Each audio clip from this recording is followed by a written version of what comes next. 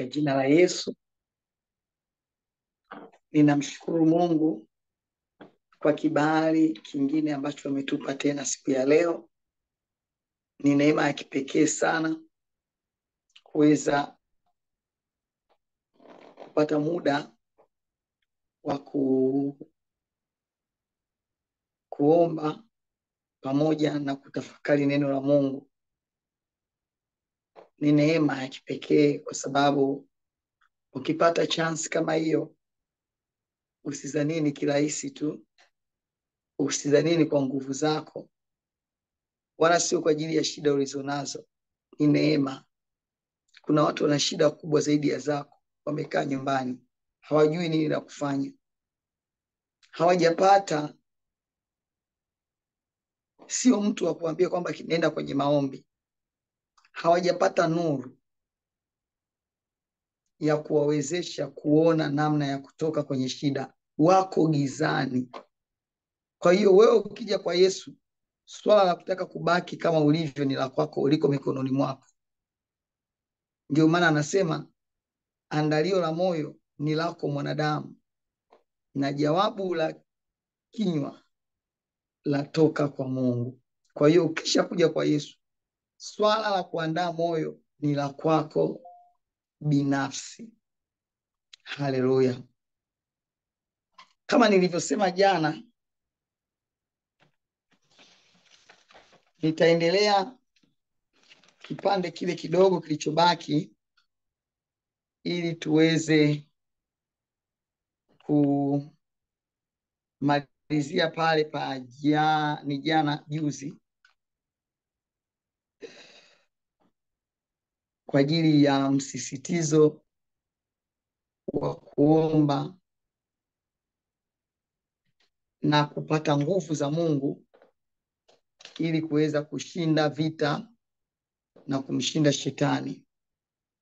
Tukisoma kitabu cha Wakolosai sura ya 1 mstari wa 11, neno la Mungu linasema hivi: mkiwezeshwa kwa uwezo wote kwa kadri ya nguvu ya utukufu wake, mpate kuwa na saburi ya kila namna na uvumilivu pamoja na furaha.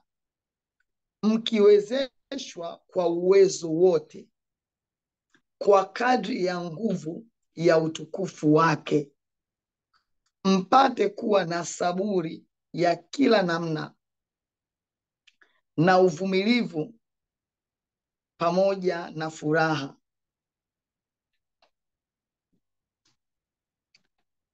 Uwezo na nguvu vinaenda pamoja, na ndio maana sehemu nyingine ukisoma kwa Biblia utaona hapa imeandikwa uwezo, lakini bado unamaanisha nguvu. Kwa hiyo uwezo na nguvu vinaenda pamoja. Nguvu inakupa kukuwezesha, yani uweze kukabili kile kitu ambacho unakipitia kipindi hicho, kile kitu ambacho kinakusumbua kipindi hicho. Kwa hiyo tunavyoita nguvu za Mungu ni ili zituwezeshe kukabili, zikuwezeshe kuomba, zikuwezeshe kumtafuta Mungu, zikuwezeshe kustahimili, kuweza kuwa na subira, anasema, na uvumilivu pamoja na furaha. Ukishaweza kuvumilia, utavumilia hata kama unapita kwenye shida, utavumilia. Maana yake kuna kitu kinakufanya uvumilie, kuna nguvu inakufanya uvumilie. Haleluya. Kwa sababu nguvu zikipungua na uwezo unapungua wa kufanya jambo fulani, kama sana sana jambo la kivita. Tunaongelea kuhusu kumshinda Shetani, kwa sababu uwezo wa mtu kushinda vita umejengwa katika nguvu za Mungu. Hakuna vita unaweza ukaishinda wewe mwenyewe. Ndio maana wewe usiangalie ukubwa wa vita, angalia namna ya ukubwa wa Mungu alionao. Vita yako si kitu mbele za Mungu. Jaribu unalolipitia si kitu mbele za Mungu. Mapito unayoyapitia si kitu mbele za Mungu. Mungu ni mkuu sana mpendwa. Mungu ni mkubwa sana, mtu wa Mungu, nakwambia. Haijalishi umetoka kwenye kizazi cha rangi gani au cha namna gani au kina makambakamba ya namna gani, ila kinachoangaliwa na kinachokutetea ni ile nguvu ya Mungu. Ndio maana tuna ulazima sana wa kuitafuta nguvu ya Mungu ndani yetu ili iweze kutushindia. Utatikisa falme, utatikisa mamlaka, utasumbua watu kwa sababu watakuwa wanakujaribu, wanakushindwa. Mpango wote wa adui kwako, unataka upate huzuni mpaka uchakae, uzeeke, atakuona uko vile vile. Kwa sababu ya nini? Ya nguvu ya Mungu ambayo iko ndani yako. Haleluya! Tafute sana nguvu ya Mungu, jikaze, jikakamashe. Hata kama unapitia hali gani, yani wewe kakamala hivyo hivyo. Ndio maana nikakwambia swala la kuomba ni swala binafsi. Unaomba wewe mwenyewe, hakuna anayejua kama unaombaga vipi, kama unaliaga, kama vile vitu vinakuumiza unalia, ni siri yako. Lakini ukitoka huku nje, wanakushangaa, wanasema hivi, huyu lini tutamuona analia? Mbona majanga anayoyapitia ni makubwa sana. Lakini hawawezi kubahatika kukuona kwa sababu wewe kuna namna umepata mpenyo wa kuweza kupangua mipango ya adui bila adui kukuona kwa macho yake. Haleluya! Ndio maana usimtizame mtu kwa macho ukamdharau. Vile vile unavyomuona kumbe mwenzako akiwa kwenye 18 zake anapigana vita ya kiroho, huwezi kumjua kama ni yeye. Ndio maana nikakwambia, shetani akitaka kuharibu uwezo wako, atakachokifanya atapambana mpaka amalize nguvu zako, na ana njia nyingi za kumaliza nguvu. Ndio maana ukiwa unapigana vita yoyote au unapitia changamoto yote, anyway, ndio vita hizo sio za kiroho. Saa nyingine vita ya kiroho lakini inakuwa iko kama mwilini, lakini lengo, unaangalia lengo la shetani ni nini. Lengo la shetani ni kutaka kukuweka chini, ni kutaka kukuaibisha, ni kutaka kukufilisi labda. Kwa hiyo unaiona vita iko mwilini, lakini adui analenga kufanya kitu kimoja kikuumize sana, na katika ulimwengu wa roho. Sasa kama anataka kukumaliza kiu yako ya kuomba au nguvu yako ya kuomba, adui atakuja huku mwilini, akupige huku mwilini, akushambulia huku mwilini. Nilitoa mfano siku moja nikasema, anakushambulia kwa maneno ili uishiwe nguvu ya kupata ujasiri wa kuomba. Na ukiishiwa nguvu ya kupata ujasiri wa kuomba, tayari amekuharibia uwezo wa wewe kupambana na janga unalolipambania. Au adui anaweza akaanza kukushambulia kabla hajakupiga na tukio. Na ndio maana unajikuta mara nyingi watu wanaonyeshwa kwenye ndoto, anaanza kukushambulia kabla hajakupiga na tukio. Kwa hiyo unaanza kupata mashambulizi, kuna watu wanakuchukia, kuna watu wanakupiga na maneno, si watu ili udhofike, uzubai na yale maneno na vile vitu unavyovijua, unavyovisikia, lakini lengo linalengwa mbali sana. Chochote unachoplani, unakipanga. Nilifundisha ile wiki iliisha kwamba you need kukiprotect. Lakini nikwambie kitu, kukiprotect tu sio peke yake na maombi, kukwepa hata mishale ya adui inayokuja mwilini. Lengo ni kile ni plani yako. Yani wewe uwezi ukaamini kwa hichi kitu kidogo hivi ndio mpaka kiwe na vita kubwa hivi. Adui ni adui tu, maadamu kimelenga kukupa we faida, kimelenga kukuinua, kimelenga kukubadilishia maisha, kimelenga kukupa furaha, atakishambulia tu. Haleluya! Ukisoma kitabu cha Nahumu 2:1, neno la Mungu linasema hivi: yeye asetaye vipande vipande amepanda juu mbele ya uso wako. Zishike silaha, ilinde njia, vitie nguvu viuno vyako, uongeze uwezo wako sana, Yeye asetaye vipande vipande, anayeharibu, muharibu. Huyu ni muharibu, ni adui anayeharibu, anafanya vitu viwe vipande vipande, vikatike. Maandiko anasema amepanda juu ya uso wako, yaani ameshapanda, yuko usawa huu, anataka kucheza na maisha yako, anataka kupiga vitu fulani, anataka kuharibu vitu fulani. Yaani adui ameshakuwa juu yako, kama alikuwa huku chini, amepanda mpaka amekuwa juu yako. Haleluya! Biblia inasema kama Mungu yuko upande wetu, ni nani aliye juu yetu? Sasa adui, Biblia hapa inasema yuko mbele ya uso wako, yuko juu, alafu mbele ya uso wako.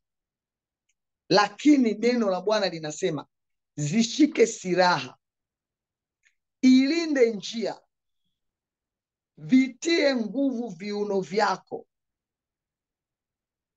uongeze uwezo wako sana. Yaani jiongeze sana uwezo wako wa kuweza kupambana. Jifunge kiuno chako, vitie nguvu viuno. Haleluya! Ukiona vita ni kubwa, ongeza uwezo wa kuweza kuishinda hiyo vita, kuikabili hiyo vita. Kabla hujaingia kupigana kwenye hiyo vita, hakikisha umejiongeza uwezo. Funga na kuomba, omba kwa muda mrefu, omba mara kwa mara, jiongeze uwezo, ili uwe na presha ya kushindana na ile vita ambayo unaiona inakujia. Kwa sababu utakapozidi kuomba ni kama unaongeza kasi ambayo itakusaidia kuikabili ile vita. Na kasi ya kuikabili ile vita ni uwezo ambao unatoka ndani yako. Yaani huku ndani yako ule uwezo ndio unao pressure vita iweze kuangamizwa. Yaani wewe ndio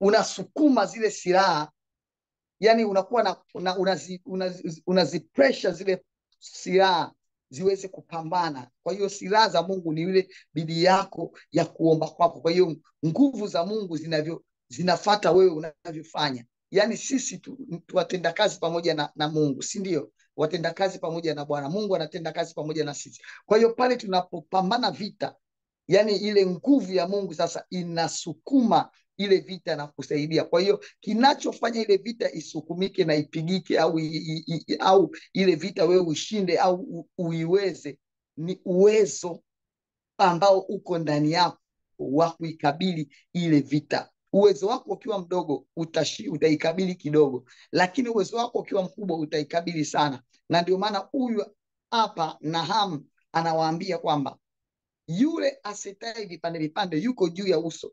Kwa hiyo hapo kinachotakiwa, zishike silaha kabisa, kuwa ready, ilinde njia yako, vitie nguvu viuno vyako, uongeze uwezo wako sana. Haleluya! Ngoja nikwambie kitu, au nisikilize kwa makini sana. Mungu akitaka kukusaidia, ataangalia kiasi cha nguvu kilichopo ndani yako. Na kwambia ukweli, na ndio maana tunatofautiana kuzishinda vita. Kuna vita nyingine kwa mtu mwingine ikienda ni vita ambayo anaimaliza siku moja, siku mbili. Lakini kuna watu wanapigana vita miezi na miezi. Vita hiyo hiyo moja, tatizo hilo moja. Kwa sababu gani? Tunatofautiana hapo. Japokuwa kuna ukubwa wa vita, lakini tunatakiwa tusiishi. Maliza vita, ikija nyingine imalize. Ndio unavyosogea katika maisha yako ya kiroho. Mungu anataka kuja kutusaidia, lakini hawezi kusema Mungu anatoka kule mbinguni anakuja kutusaidia sisi tukiwa tumerelax. Vinginevyo tusingekuwa tunapata madhara ya vita. Angekuwa anashuka tu anatusaidia basi. Lakini unapomuita Mungu katika vita, mtaji wake wa yeye kupigana vita ni nguvu iliyoko ndani yako wewe. Yaani atakachotumia kushindana vita ni nguvu iliyoko ndani yako wewe. Ndio maana unaona kuna nguvu ndani, vita zingine hatuziwezi kwa sababu hatujafika kile kiwango cha kuzisukuma. Ndio maana kadri unavyoendelea kuomba na kufunga, nguvu inavyoongezeka, unaweza kufika mahali ukaipangua ile vita. Najua waombaji mnanielewa. Kuna mahali unaomba, unaona kabisa ugumu, yani kabisa kwamba hichi kitu napambana, lakini mbona sioni hata mpenyo.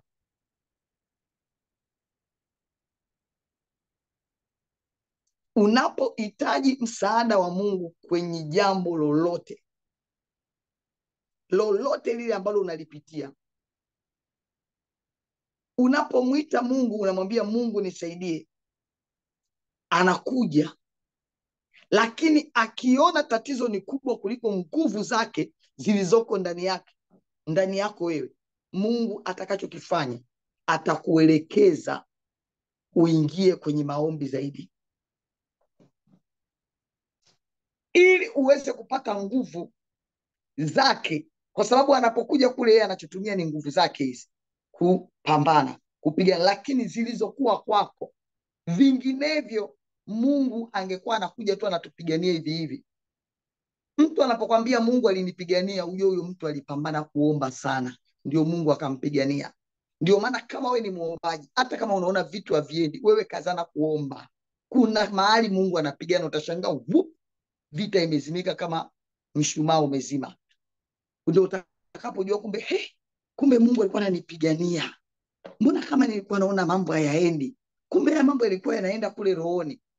Ndio maana usikate tamaa, kwa sababu ni vitu ambavyo huwezi kuviona kwa macho ya damu na nyama, ni vitu vya kiroho.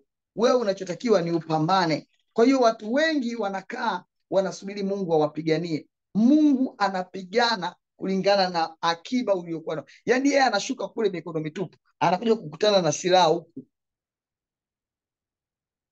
ambazo wewe unazo, umejiandaa kushindana nao. Vinginevyo atapigana na kiwango kile ulichokuwa nacho. Kile kiwango kingine ukiwezi, utarudishwa kwenye maombi. Utasikia tu unasukumwa kuingia kwenye maombi tena. Na ndio maana kati ya maombi ambayo shetani anayachukia na shetani hayapendi ni maombi ya kufunga, kwa sababu hayo maombi yanamfanya Mkristo awe more strong na awe na nguvu.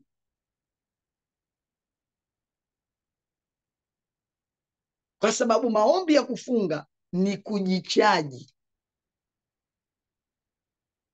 Kwa hiyo yanamfanya mtu, kama ni mawasiliano yake na Mungu, yawe more strong, kwa sababu anavyojichaji anakusanya nguvu. Sasa ndio maana ukiona wewe unarukaruka, unakimbia kufunga, sio wewe, adui ameshakuwahi. Unafunga unaishia njiani, adui ameshakuwahi. Ukitaka utikise falme, uwasumbue watu wanaokutesa na kukunyanyasa, kuwa mfungaji sana. Yaani wakuone wa tofauti, hawaje kuona muda mrefu, wakija kukuona wakuogope. Musa alikuwa anafunga, anatoka huko paji la uso linang'aa kwa ajili ya kufunga. Ndio maana nakwambia, ukiona Mkristo anakula Januari mpaka Disemba, ujue ana tatizo la kiroho. Mimi nakumbuka nilikuwa sijawahi kufunga maisha yangu. Sijawahi kufunga mpaka nimekuja kuanza kufunga. Tena nilibanwa, nimeanza kufunga kabla hata sijaenda kusema sala ya toba ya kuokoka. Kwa hiyo najua kabisa ilikuwa ni shida ya kiroho. Nilikuwa niko gerezani. Lakini hata Mafarisayo walikuwa wanafunga. Mtu usipofunga, wewe ni nani? Kwa hiyo Mungu kuja kukusaidia wewe kwa jambo lolote inategemea sana sana sana nguvu iliyoko ndani yako. Ndio maana nikazungumza juzi kwamba hata nguvu ya utajiri, Mungu anasema Mungu ndio atupae nguvu ya utajiri, na yenyewe inategemea na nguvu iliyoko ndani yako vile vile, ili uweze kushinda mambo ambayo adui alikuwa anakuonea. Anapiga biashara zako, anapiga kilimo, mifugo, kazi, unasumbuliwa kwenye uchumi. Kadri unavyokazana kuomba na kumtafuta Mungu, hata uchumi wako unalindwa na unakuwa zaidi na zaidi. Hata unapotaka baraka Mungu anakubariki, au unapotembea unatembea juu ya baraka kupitia nguvu za Mungu zilizoko ndani yako. Kwa hiyo umeona kuna umuhimu sana wa kutafuta nguvu za Mungu. Kiwango ambacho utamtafuta Mungu, kiwango ambacho utakuwa na nguvu za Mungu, ndicho kiwango utakavyoweza kushinda vita yoyote unayoipitia katika maisha yako. Nguvu ikiongezeka ya Mungu, na mambo yanakuachia, yanayokusumbua, yanayokutesa. Nguvu ikipungua, na mambo yanaanza kusogea tena. Kuna mtu alishauliza, kwa hiyo tutakuwa tunaomba siku zote? Ukishaingia kwenye system ya Mungu, wewe ni wa kuomba milele. Ndio maisha yetu, kwa sababu kuomba ni mawasiliano yetu kati yetu sisi na Mungu. Sasa hakuna namna tusiwasiliane na yule Mungu ambaye tumemfuata. Maana yake tutaomba kila siku, na mambo ni mengi ya kuombea. Kingine, huyo Mungu afanyi kazi mahali bila nguvu zake. Na nguvu zake tunazipata wapi? Tunazipata tunavyomtafuta. Mkono wake hautembei mahali bila nguvu zake. Tunapotaka mkono wa Mungu utuguse, uguse maisha yetu, uguse njia zetu, ni through nguvu zake. Kama kungekuwa hakuna nguvu za Mungu zitusaidie, tusingekuwa tunakesha, tusingekuwa tunafunga, tusingekuwa tunaomba. Tungekuwa tukishaokoka basi tunastarehe, tunatafuna tu chewing gum. Mungu, nataka si unifanye nini, nataka si unifanye nini, anafanya tu. Lakini hakuna, lazima yeye afanye kulingana na nguvu zilizoko ndani yetu. Vinginevyo angekuwa anafanya kila kitu bila sisi kuhusika, lakini anasema anafanya kazi na wale awapendao au wampendao. Tungekuwa tunapata mahitaji yetu bila shida yoyote. Tukilala tukiamka, mambo yamejiseti. Na ndio maana, kwa nini Mungu akitaka jambo kubwa litokee, lazima asukume watu kuomba. Hata kama anataka kuokoa taifa, kuna watu watawatafuta, wataomba. Kuna watu watakuwa na msukumo wa kuomba. Wewe usije ukadharau ukasikia watu wanasema jamani, tunafunga na kuomba kuombea taifa. Kuna mtu kasemeshwa na Mungu. Hafanyi jambo bila kuambia watu waombe. Yaani hata iwe ni utaratibu wake. Wewe ukiona jambo limefanyika, anawaambia kuna watu wameomba kwa ajili ya hilo jambo. Na anasukuma watu waombe ili apate nguvu ya kulifanyia hilo jambo.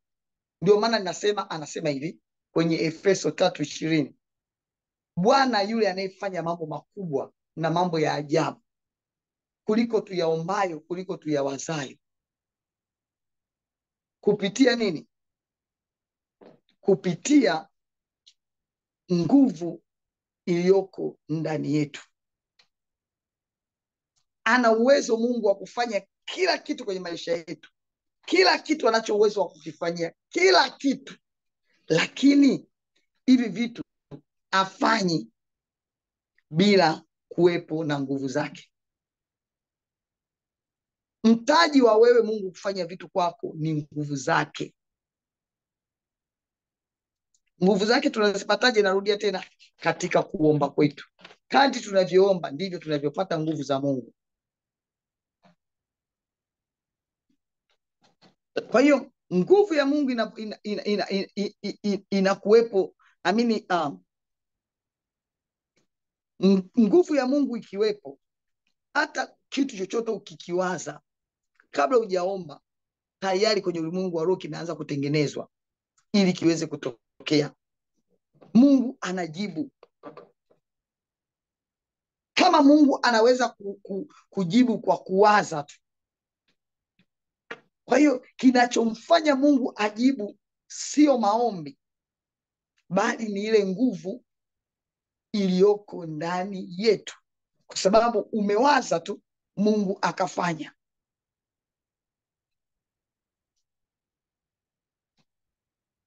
Kwa hiyo unapomuomba Mungu, kinachopelekea majibu yaje mazuri kwako ni ile nguvu yake iliyoko ndani yako, ile nguvu iliyofanya kazi pamoja na yale maombi, ile nguvu ambayo ilisukuma yale maombi. Ndio maana ukiwa unaomba, kuwa serious, upate connection.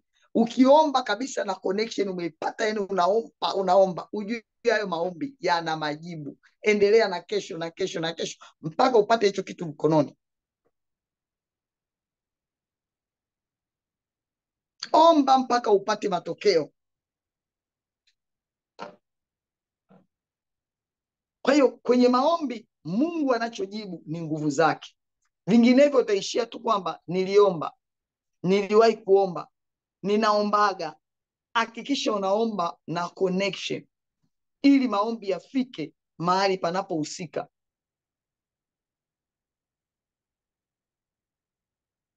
Haleluya.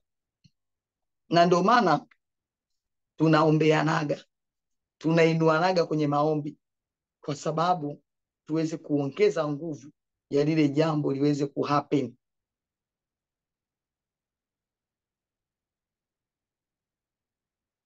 Ni bora kugharamia kukaa kwenye maombi ili tuweze kuwa na kiwango kizuri ambacho shetani hawezi kutuchezea. Ni heri ugharamie kukaa kwenye maombi ili uwe na kiwango kizuri ambacho shetani hana jeuri kwako, wala hawezi kukuchezea tena.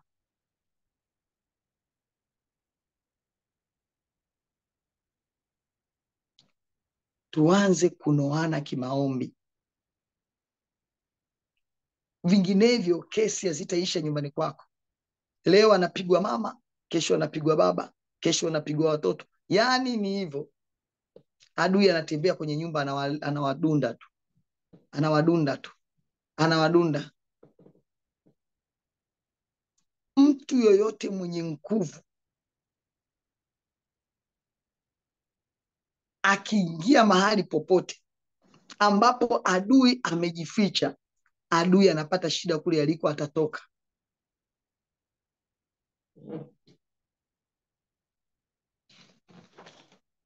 Waefeso 3:20.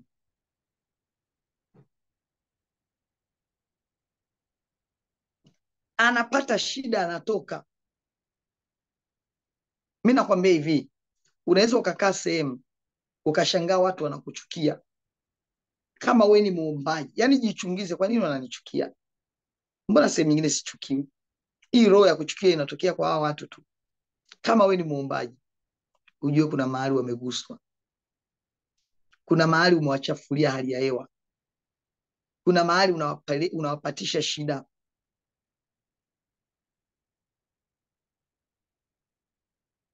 Lazima waulizane, ni nini hichi?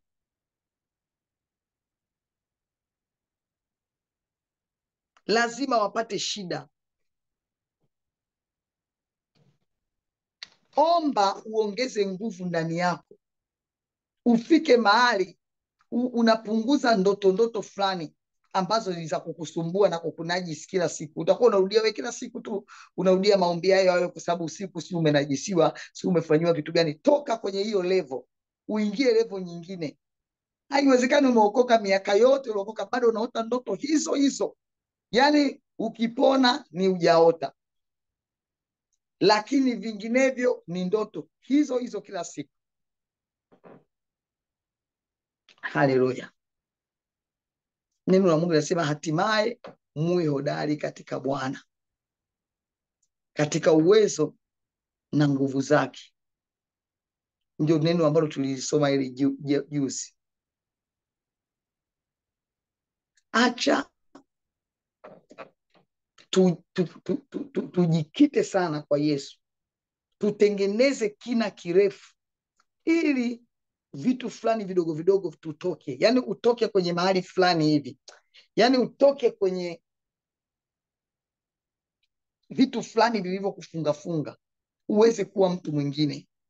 Utoke kwenye hiyo sehemu ulipostaki kwa muda mrefu, unaomba unapiga hivi kidogo, ndio at least unaona vitu vinaenda, lakini bado umesimama pale pale. Toka kabisa ile sehemu uende sehemu nyingine, na kitakachokutoa hiyo sehemu ni maombi. Ni maombi. Tufike mahali tunaomba, tunafika kwenye kina kirefu ambacho shetani hawezi kutupata. Shetani hawezi kutufikia kina kirefu. Ngoja nikwambie, ukitaka kuvuka mto au utaka kuvuka sehemu umekuta maji, utatafuta mti, labda kama hujui kuvuka, lakini watu waliokaa vijijini wanajua, au watu waliokaa mashambani. Utatafuta mti, utapima yale maji, utayapima yale maji, uangalie kina kikoje. Ukiona mti unazama unasema hapa ni parefu. Ukiona mti unagonga gonga unajua hapa kuna mawe. Ukiona mti urefu wa mti umeza maji unajua hapa pafupi, nitaweza kuvuka. Lazima uyajaribishe maji yaliyotulia. Huwezi kuyaingia hivi hivi. Shetani akija kwako akipima, yani akikujaribu akaona pepesi pafupi, anarudi, anajipanga vizuri, anakuja, anaharibu vitu kwenye maisha yako. Haujapumua vizuri, umeomba maombi ya kijiko ya kupima, maombi kidogo, anarudi kesho yake, anaingia tena kwa kasi, anavuruga. Lakini ukigundua kwamba adui leo kaja kanivamia, badilisha maombi. Akija kesho yake akutane na kina kimebadilika, ashindwe kurudisha au kuharibu zaidi. Anakukuta umejichimbia, yani siku anaopanga kuja anakutana na wewe uko kwenye maombi ya kufunga kavu, anachanganyikiwa, anakuta kina kimeongezeka.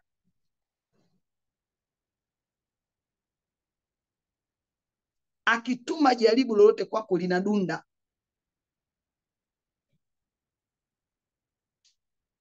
Yani uhangaiki kuomba, jaribu linakuja wala upate shida, linagonga mwamba, linaondoka. Jaribu si unajua linaweza likatumwa na mtu, unajua kwa sababu huyu kaja kunijaribu lakini kakutana na kisiki cha mpingo, anaondoka mwenyewe bila kuaga. Hivyo utakutana na mtu anataka kuja kukuletea vitu vya ajabu ajabu. Akifika tu pale, jinsi unavyompokea, anashindwa kusema alichotaka kusema,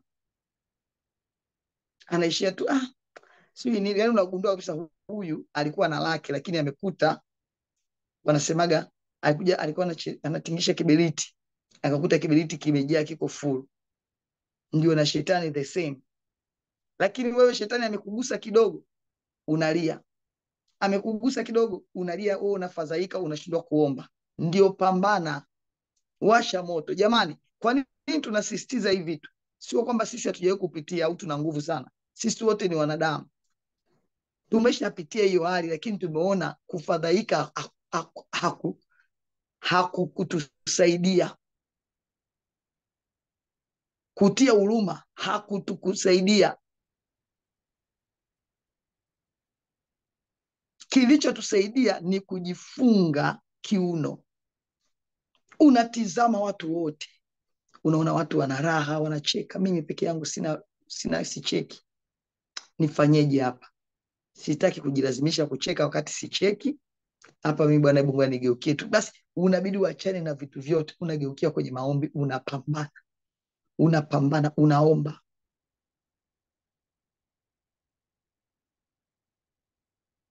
Ndio maana Yesu alikuwa anawapeleka wanafunzi wake mlimani kwa ajili hiyo, ili waweze kuwa strong, waweze kushinda majaribu. Na matokeo yake wanafunzi wa Yesu, mpaka Yesu anapaa, wamebakia na yale mazoea ya kuomba na kujitenga, kwa sababu ndio kanuni ambayo waliachiwa. Ngoja nikwambie, ukizoea maombi, kuomba sana, inabakia ndani yako kama mbegu. Kuna watu nakumbuka nilikuwa naomba nao, wakajaga kama kwao, kama wamehama, wameenda mkoa mwingine, wakapata sehemu kanisa, wakawa wanasali, wakasema tunaona shida, uombaji ni tofauti sana. Yaani wakati sisi ndo tunajikoki kutaka kupambana kuomba, wao wamemaliza. Anasema inatuathiri sana. Nikamwambia haiwaathiri chochote. Nyinyi kama mambo yenu ya kuomba na kujichaji, ombeni nyumbani. Anasema Apostle, inatuathiri pakubwa. Yaani tunajiona sasa tunavyonyonywa nguvu na kupoa. Ukishapanda mbegu, yani mbegu ikiingia wewe kupenda kuomba, usitake kuipoza. Ndio maana Biblia inasema usimpozeshe, si usimnyamazishe roho wa Mungu. Roho wa Mungu ukimpozesha utapotea. Usimnyamazishe roho, usimkatize roho. Ukishazoea maombi ya fire ya moto, uwezi. Mimi ni mbegu nilipandikizwa nikiwa naokoka. Nilikutana na mwalimu ambaye alinipelekesha kwenye maombi. Actually nilikuwa nataka maombi kwa sababu nilikuwa naona ndio msaada wangu kulingana na mavifungu niliokuwa nayo. Kwa hiyo nikawa napenda sana maombi. Yani maombi uniambie kitu, yani kuhusu maombi. Yani mimi uniambie kesho kuna ukesha maombi, kesho kutwa kuna mkesha, kesho kutwa tena kuna mkesha. Yani utaenda. Kwa sababu nilikuwa ndio nafuu yangu. Yani nilikuwa nimeugeuza usiku kuwa mchana, kwa sababu usiku nilikuwa nateseka sana. Kwa hiyo nilikagundua hapa ni kuomba. Kwa hiyo ndio kama ninavyokuambia, wakijipanga leo kuja kuniniga, wananikuta niko macho, napambana nao. Haleluya. Kwa hiyo usije ukajipozesha. Kama wewe umezoea kuomba, endelea kuwa muombaji. Hata kama unaingia sehemu kwenye kanisa hawaombaji, waanze kuadapt kutoka kwako. Wasikupooze, ila wewe uanze kuwaambukiza, waanze kuomba. Haleluya. Basi tulienda kuomba tena. Tuliomba juzi kwamba Mungu atuwezeshe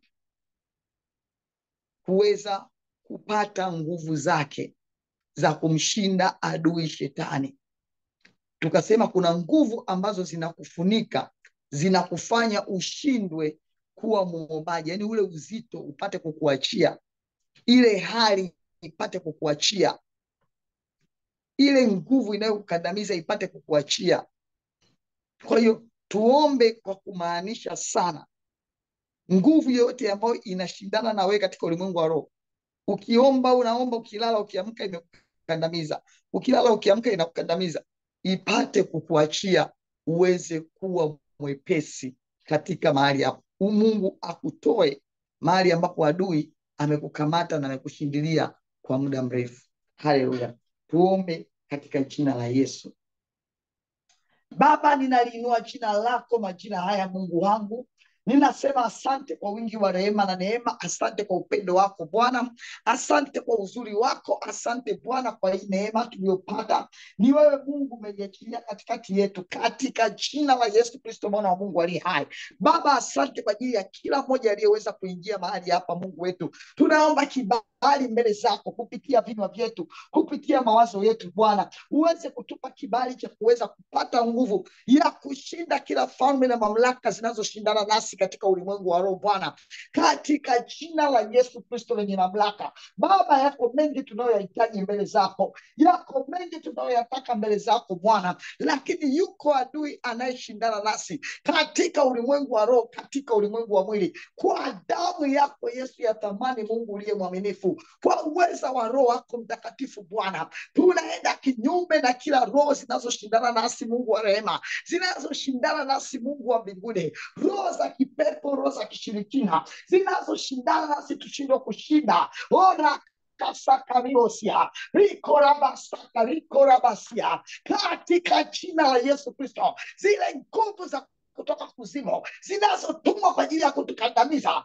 ninaamuru sasa hivi kwa jina la Yesu Kristo, kwa damu ya Yesu Kristo, achia katika nafsi, achia katika mwili, achia mahali popote uliposhika, katika jina la Yesu Kristo. Nguvu za kipepo, nguvu za kishetani, nguvu za kiganga, nguvu za mizimu, kwa damu ya Yesu, kwa damu ya Yesu, kwa damu ya Yesu, katika jina la Yesu Kristo, toka na kuachia. Una mamlaka kwa nguvu za Roho Mtakatifu, una mamlaka. Ewe roho za giza, ewe roho za kuzimu, ewe roho za kipepo, ewe roho za kiganga, hauna mamlaka, hauna mamlaka kwa jina la Yesu. Toka na uharibifu wako, toka na uharibifu wako, toka na uharibifu wako katika jina la Yesu. Toka na uharibifu wako kwa nguvu za Roho Mtakatifu. Kila roho za uharibifu zinazotumwa kwako, zinazotumwa kwenye maisha yako, zinazotumwa kwenye njia zako, zinazotumwa katika kazi yako, zinazotumwa katika ndoa yako, zinazotumwa kwa watoto wako, zinazotumwa kwenye uchumi wako, leo hii hazina mamlaka.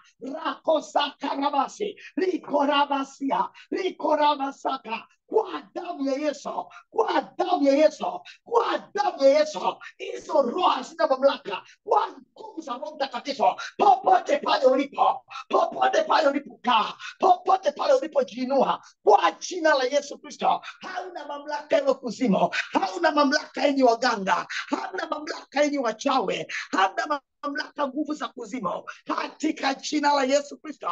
Ninakuja mbele zako Bwana, ninalinua jina lako, ninarudisha sifa na utukufu, ninapangua pangua kila majeshi yote ya adui, ninapangua pangua kila majeshi yote ya kuzimu, ninapiga piga zile roho zote za kishirikina, ninavunja vunja madhabahu zote za kichawi. Rakosaka rikorabasi rikorabasaya rikorabasaka, kwa jina la Yesu, kwa nguvu za Mungu, kwa uweza wa roho wako, kwa mamlaka jina lako. Wewe ni Mungu wake, wewe ni Mungu wa kweli, Mungu usiyeshindwa, katika jina la Yesu. Kila roho za upinzani zilizosimama Bwana katika anga, katika ardhi, kwa damu ya Yesu, kwa damu ya Yesu, kwa damu ya Yesu, zinapata shida. Kwa nguvu za Roho Mtakatifu zinapata shida. Mamlaka za kipepo, mamlaka za kichawi,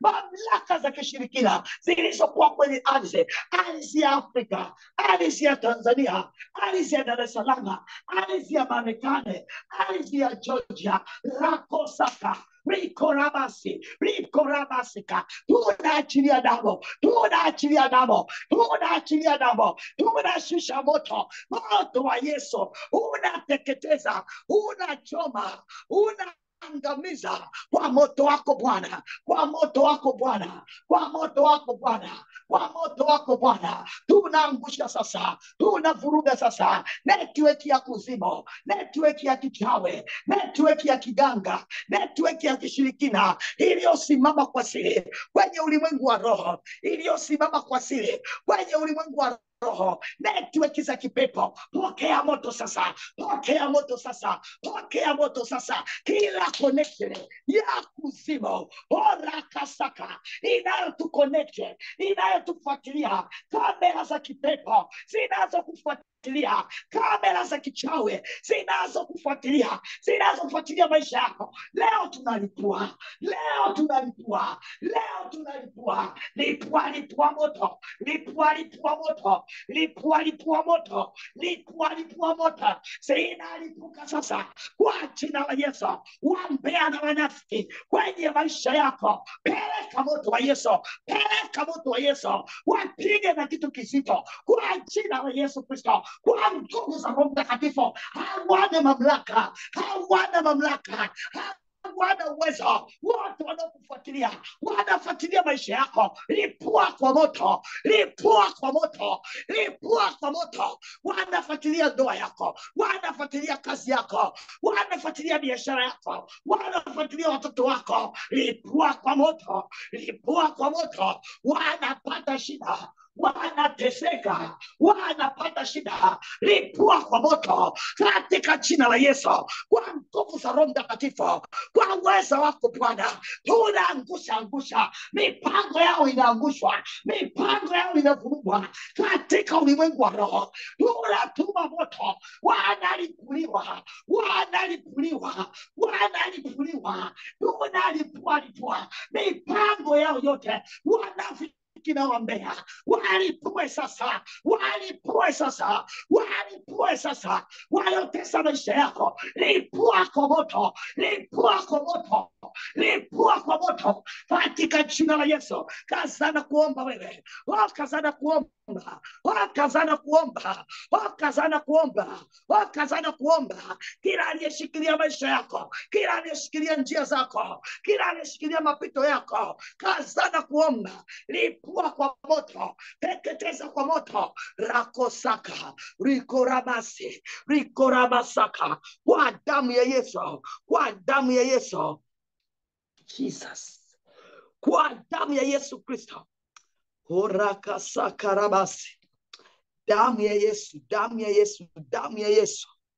Tunaachilia moto, tunaachilia moto, tunaachilia moto. Wanateketea mipango yote, ewe joka na uweza wako wa kuzimu, kwa mamlaka ya jina la Yesu Kristo na kwa nguvu za Roho Mtakatifu. Rako sakarabasi, teketea kwa moto katika vipande vipande, malizika kwa jina la Yesu Kristo. Una mamlaka, pokea moto wa Yesu, ungua na kuteketea. Pigwa kwa jina la Yesu, pigwa kwa jina la Yesu, pigwa kwa jina la Yesu, pigwa. Rako saka, riko rabasi, pigwa rako rabasaka katika jina la Yesu. Mamlaka ya kuzimu, majeshi yote ya kuzimu, teketea kwa moto, teketea kwa moto, ungua kwa moto, haribika sasa, malizika sasa,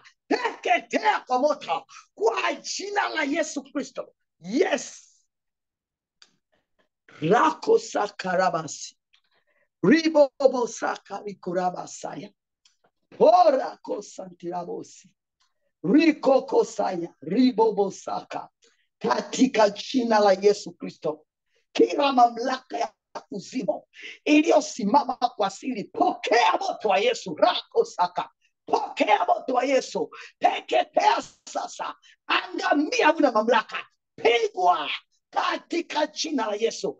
Kila mpango uliopanga katika ulimwengu wa roho umeharibiwa sasa, umeharibiwa sasa, umeharibiwa sasa kwa jina la Yesu. Umeharibiwa mpango wako kwa nguvu za Roho Mtakatifu, umeharibiwa katika jina la Yesu. Misheni yenu yote imeshaharibika, kero zenu zote zimesha expire.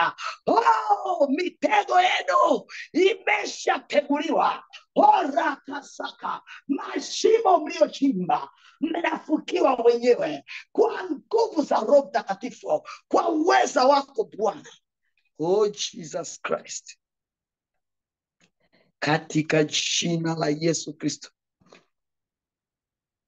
mwana wa Mungu aliye hai, na kwa nguvu za Roho Mtakatifu. Hauna mamlaka ewe kuzimu, hauna nguvu ewe kuzimu, hauna uweza ewe kuzimu, katika jina la Yesu Kristo. Nguvu zako zimeharibiwa, falme wako umeharibiwa, mipango yenu imeharibiwa, kazi zenu zimeharibiwa, katika jina la Yesu Kristo. Kwa nguvu za Roho Mtakatifu, kila mlicho plani kimebomolewa, vinapinduliwa, vinamwagwa chini. Viungu vyenu mlivyokuwa mmeandaa rako sakarabasi, vyote vinapinduliwa, vinamwagwa, vinamwaga, vinateketea kwa moto wa Roho Mtakatifu. Teketea kwa moto katika jina la Yesu. Teketea kwa moto kwa nguvu za Roho Mtakatifu. Teketea kwa moto, hauna mamlaka ya kuzimu. Teketea kule angani, pokea moto wa Yesu. Teketea kwa moto kule angani, ungua sasa kwa jina la Yesu Kristo. Ungua sasa kwa nguvu za Roho Mtakatifu. Pokea moto na kuungua. Jesus, pokea moto na kuungua. Pokea moto na kuungua. Yes, yes, vinaharibiwa, liko saka, vinapinduliwa. Yes, kambi zenu zote za uharibifu, kambi zenu zote za silaha zenu za kivita zinalipuliwa sasa.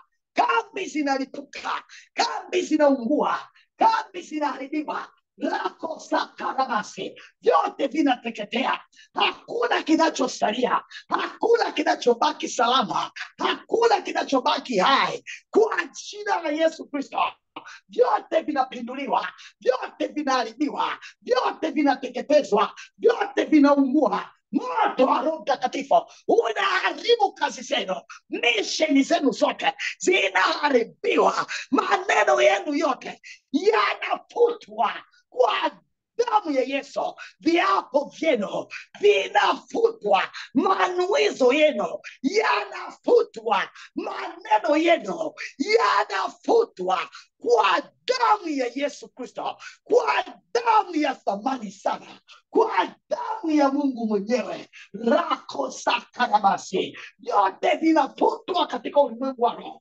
Hakuna kitakachosimama, hakuna kitakachotimia, hakuna kitakachokuwa, hakuna kitakachofanyikika. Mnaenda kuaibishwa kwa jina la Yesu Kristo, mnaenda kufedheshwa kwa nguvu za Roho Mtakatifu, mnaenda kuachwa uchi kwa jina la Yesu Kristo, mnaenda kuwekwa chini kwa nguvu za Roho wa Bwana katika jina la Yesu Kristo. Yes, Jesus Christ. Orakusakarabasi, katika jina la Yesu. Oh Jesus, kwa nguvu za Roho Mtakatifu katika jina la Yesu.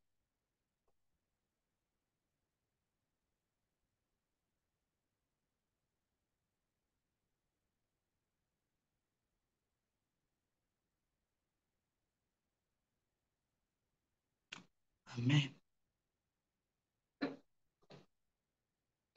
Amen, amen. Basi namshukuru Mungu kwa ajili ya neno hili ambalo ametupa asubuhi na jioni hii na usiku huu.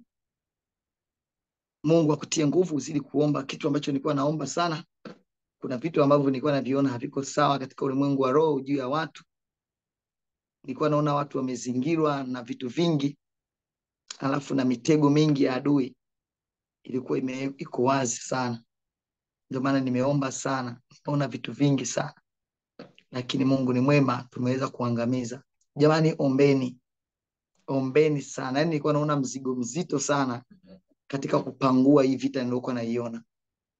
Vita ya watu wengi, vita ya maneno, mipango ya watu, manuizo, tuone yani yale masubirio, tuone itakuwaje.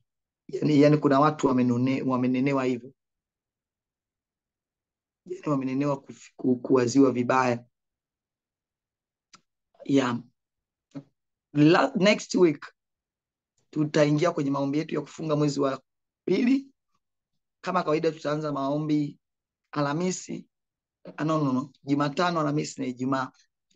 Next week Jumatano, Alhamisi na Ijumaa, maombi ni yale yale ya kunywa uji. Jitahidi sana, Mungu akutie nguvu, uwe mwaminifu, ni kwa faida yako wewe na Mungu. Mimi sipati faida yoyote, thawabu yangu naipata kwa Mungu kwa kukusaidia, lakini rather than that, maisha yako yako mikononi mwako. Mungu akubariki sana sana sana, na tutakuwa na live kesho Friday as usual, na Zoom pia,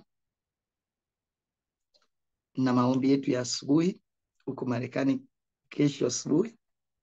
Mungu awabariki, nawatakia weekend njema, maandalizi ya weekend njema, na Ijumaa njema, na asubuhi njema, na kazi njema. Na wapendwa wengine wote ambao ni usiku kama huko kwangu, nawatakia usiku mwema, mlale salama, damu ya Yesu iwafunike na neema yake kawe juu yenu. Pia vile vile naomba niwakumbushe wapendwa,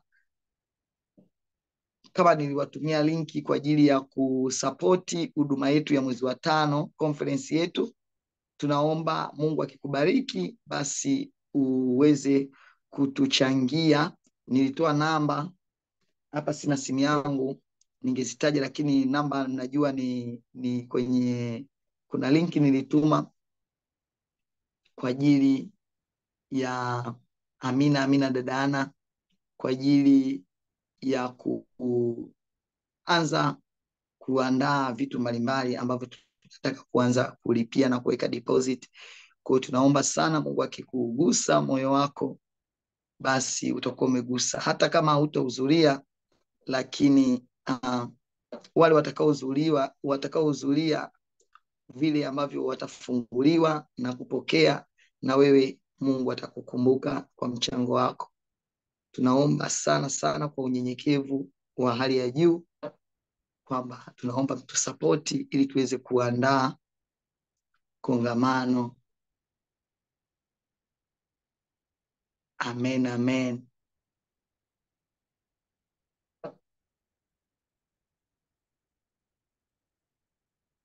Mungu awabariki sana. Kongamano letu ni mwezi wa 5 tarehe 26, 27 na 28. Na vile vile kuna linki ya kujirejista, watu wanaendelea kujirejista, na karibu sana. Okay, linki ameituma hapo dada nani Noela.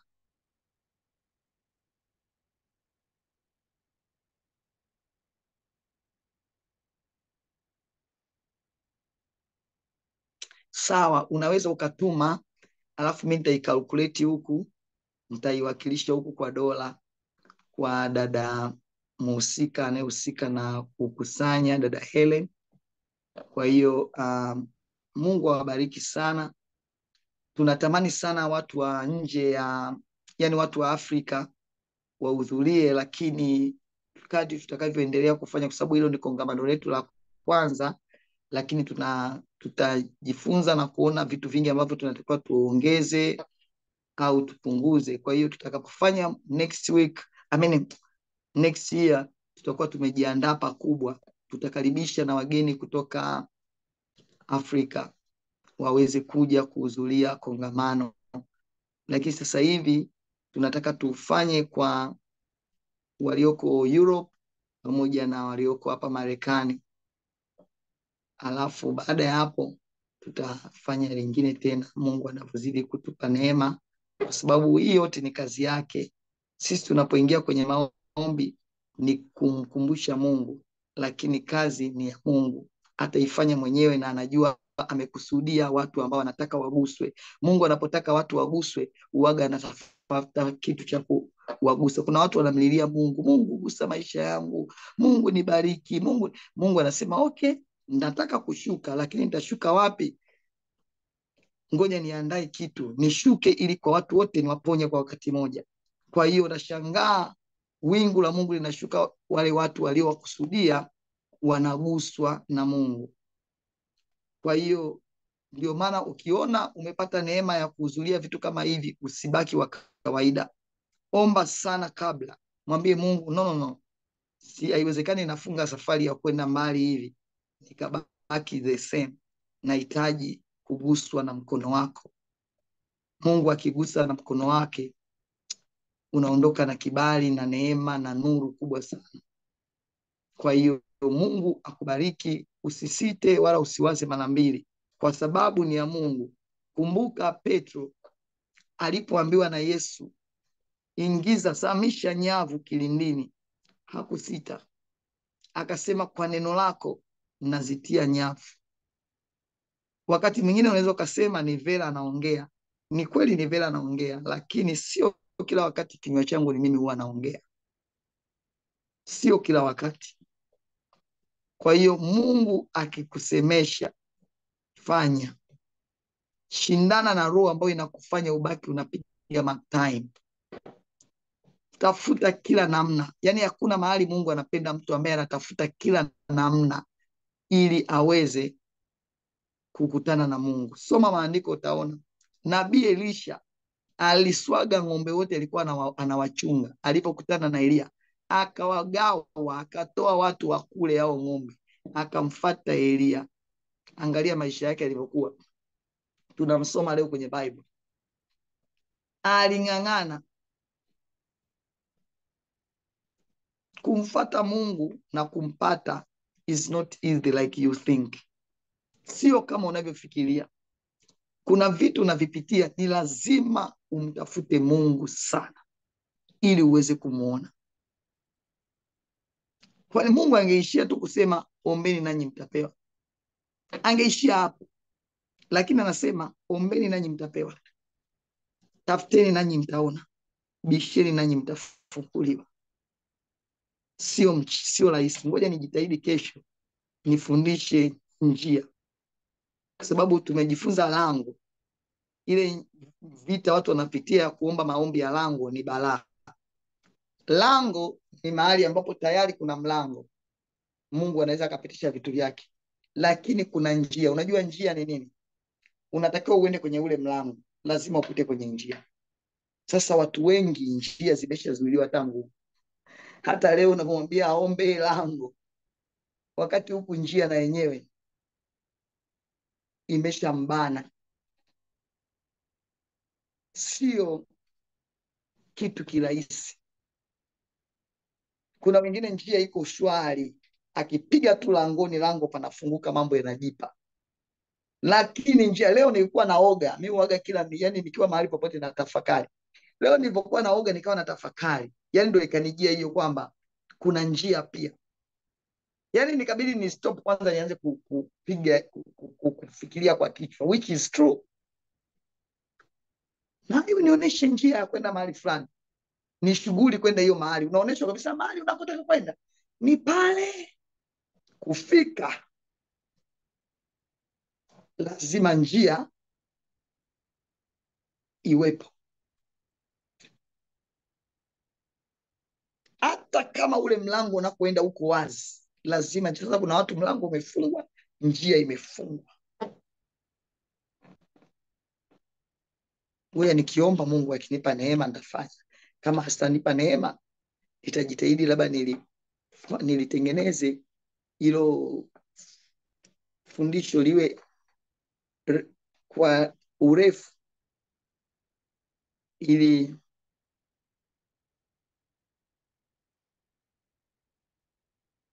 tulifanya hata zaidi ya siku moja. Mungu awabariki sana, nawatakia siku njema, mbarikiwe.